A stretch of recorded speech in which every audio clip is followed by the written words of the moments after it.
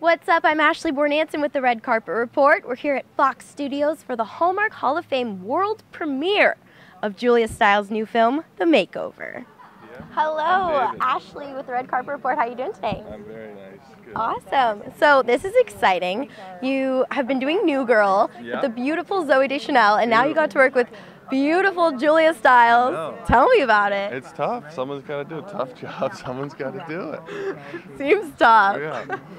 No, it's wonderful. It's been so fun. It was such a good year. I had a baby, and I get to work with beautiful actresses. It was wonderful. Wow, that's exciting. What's your baby's name? Cecilia. Cecilia, another beautiful girl in the world. Yeah, 7 months old. Oh, how exciting. So tell me more about The Makeover. I feel like you kind of had to play two roles, because you had to play the beer vendor, but then the beer vendor had to become a budding mayor. What did you like better? I liked the beer. I liked getting a little dirty, but, you know, it was cool because as you go along, there were sort of different levels. The beer vendor always stays in there, you know, and that was a discussion we had at the beginning of the movie, like how much does he lose the beer vendor? And he doesn't really. He just kind of gets a haircut and shaves.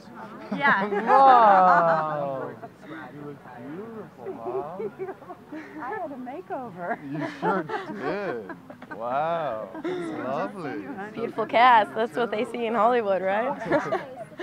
So David, you had to put on a really thick accent. I saw a clip, you were like, the ballpark and the mall, and I was like, oh my gosh, so Boston. Tell me about it. How did you come up with that accent? I just watched, you watch some Good Will Hunting sometimes, but I also went to some bars and just would listen to some of the locals talk. Okay. And then I just tried to basically imagine what SNL would do for a really thick Boston accent and dial it back like 25%, and that was it. SNL. Yeah. I love that. Have you gotten feedback from people from Boston?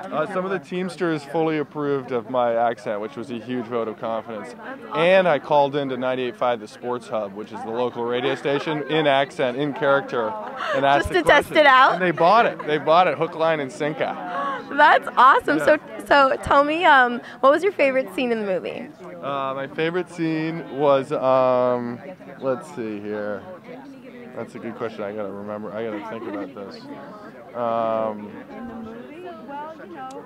I like the scenes with all the guys at the beer. The brewery, all those, and I like the bowling scene. I thought it was very sweet. Very cute scene. I like that one. That's so fun. Have you ever gotten a makeover? Or if not, I want you to answer, what would you like to be made over into? Well, I think that old saying, like, every rock star wants to be an actor and every actor wants to be a rock star. I wouldn't mind being made over into just like a total punk rocker. Really? Yeah. Punk rock? Eye makeup, yeah. You should do it. You should go to like your next premiere like that. Well, David, so nice talking to you. Congrats. Thank you so much. No problem. Thanks for watching the Red Carpet Report. For more interviews, like and subscribe.